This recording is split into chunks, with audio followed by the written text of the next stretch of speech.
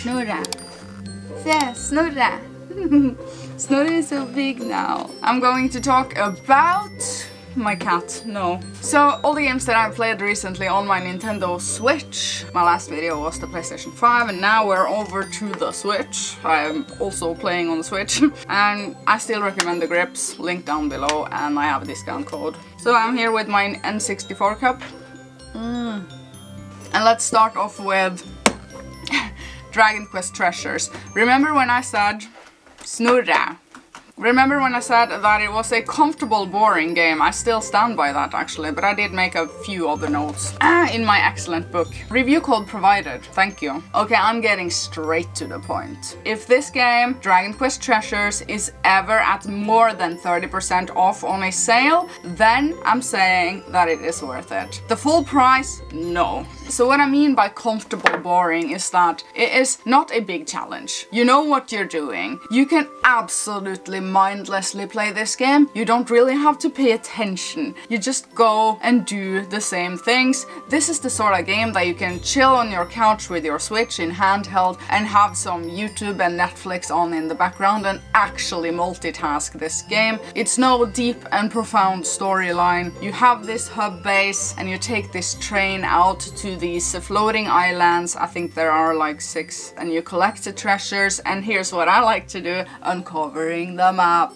as I go. So I'm trying to uncover the maps, and you're just going to these exclamation marks or question marks to the quest areas, and you do the quests, and it's pretty light and easy to understand, and it's a comfortable game in this way. I know exactly what I'm doing. Now you have recruitable monsters in this game. They are coming up to you in the base asking to join your party, and then you can have them join. Now when you are venturing out on these islands for your treasure hunt, you can bring with you 3 monsters. They have abilities like jump high, glide in the air, crawl under things. So sometimes you need to bring with you and know in advance what kind of monster ability that you think you're gonna need in this specific island that you're going to. You can find some chests with some items, and then you find a lot of treasures down in the ground, and then you bring them back home to your base, and your base value goes up.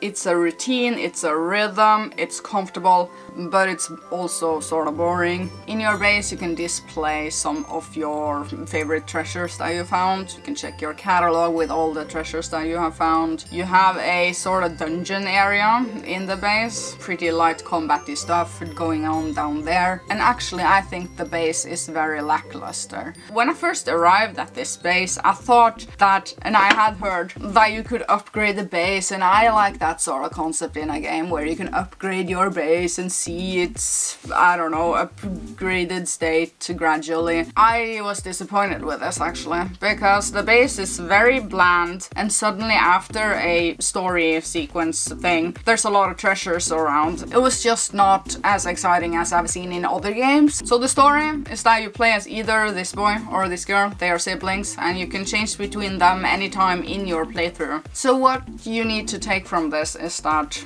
I stand by that. If you find this on sale, then it is worth it. Now the music, it is unbearable.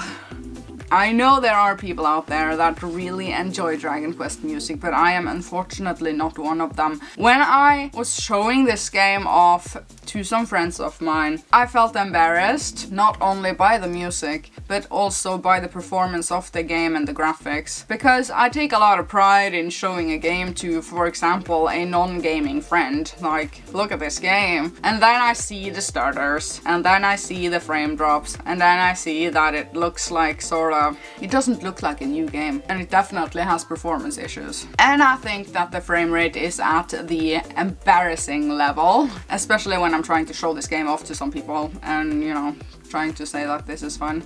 The graphics are not the worst that I've seen in my life, but it's just very noticeable. with the performance. Now my two actual gripes with the game, now the performance I don't mind if I'm playing alone and I don't feel like I have to show off to someone, is that I think the digging animation is too slow. The actual treasure digging animation, you actually do this a lot and you have to see this a lot. And you have the loading screens. And there are some other decisions within the game that I don't really enjoy. It's that you have to have this chimera wing to travel with your treasures back to your base. Otherwise, if you retreat, you cannot take your treasures with you. And if you are deep within one of these islands, you have to go all the way back to the train station and take the train home if you want to bring the treasures home with you. I suppose it adds a layer of difficulty, I guess. But it's sort of an annoyance because we're so spoiled now with fast traveling everywhere. I mean, otherwise this game is a pretty okay game. I like to mindlessly play it. Leave a comment down below with what you think of Dragon Quest Treasures. If I were to rate it, give it a rating, it's like a 6 or 7 out of 10. It's not a bad game, but it's a game.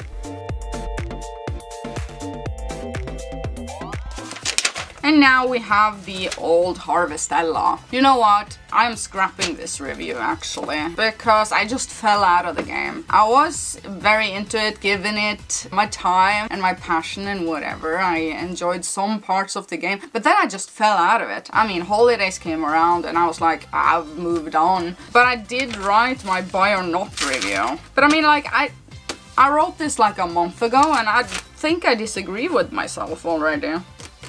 So that is maybe a scrapped video. I actually have a lot of scrapped videos. Never mind that. The next game that I have played on my Switch, review code provided. Lunistice. Lunistice. It is a tiny 3D platformer at only $5 on the PC and the Switch. It is an indie game and I think it is somewhat worth checking out since it's only $5. The graphics are very PlayStation 1 era, retro inspired, which really spoke to me for some reason, and I love the colors and the level variations are good. It's not always an easy game. It's a rather hard game. You will fall off platforms and you will die plenty of times, but there is a generous amount of checkpoints with unlimited retries. So that's like a tiny 3D platformer if you just want to have that 3D platformer fix. I know you enjoyed Smurfs, but this is a smaller one, a super small indie cute game, thought I would mention it. And another game that I'm gonna mention, and this one I actually don't recommend, so I'm also including games that I don't recommend. Now, Bear and Breakfast. It is a management adventure game where you play as a bear trying to do bed and breakfast business in the woods. This is a game that I was originally interested in. I have covered it before on my channel actually, because I like games that are like this, but this one I didn't like, so I'm just giving you a heads up. I just very soon realized that I wasn't interested in it after like being frustrated too much with the controls on the Switch. They are terrible. They're absolutely horrendous. I don't get the controls. I heard it is easier to play on the PC. I'm just mentioning it.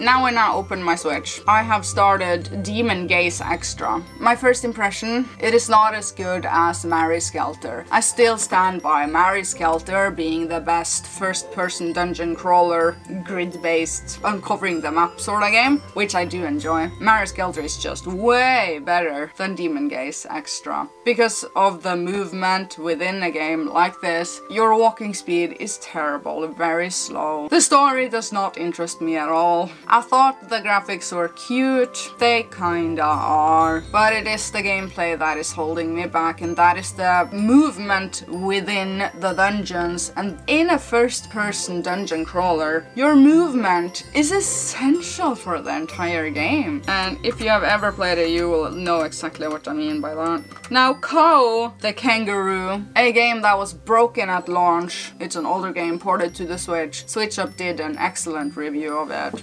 couple of reviews actually. And it's just something that I wanted to play coming off Smurfs. And it's a decent game, but not as good as Smurfs. Graphics are sort of blurry and it's the Switch. I'm just medium on this game. I don't really recommend it. Maybe if you have nothing better to play, I guess. Another game I'm just giving you a heads up on is Pumpkin Jack, because I've been really into 3D platformers. I guess that is in the title of this video also. 3D platformers that I'm just looking into currently on the Switch. Pumpkin Jack looks good from the reviews and the trailers and all the things, but it hasn't hooked me.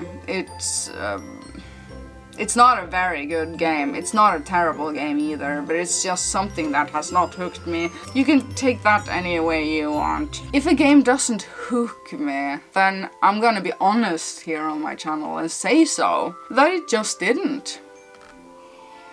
And like I have always said, I'm always on the lookout for 3D platformers because it's a genre that I love. I love it.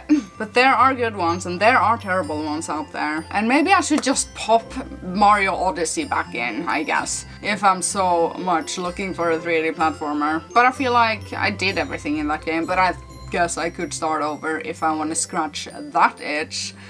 That's pretty good. Also, the Switch has folders. Have I ever told? No, I haven't told you about this. I mean, I have put them into groups. Now I have the exclusive group, the favorite games group, the atelier group, physical, niche JRPG group. Look at this, guys. Farming games, and a group that I'm calling Need to Play More. Maybe this is content for another day, I guess. But these are the games that I feel like I need to play more. Fun! That is what I've been playing recently on my Switch. Hope you enjoyed this video and hit like on my video, even though you are on the TV right now. Snorre says hi. He does. Thank you so much for watching, everyone, and I will see you later.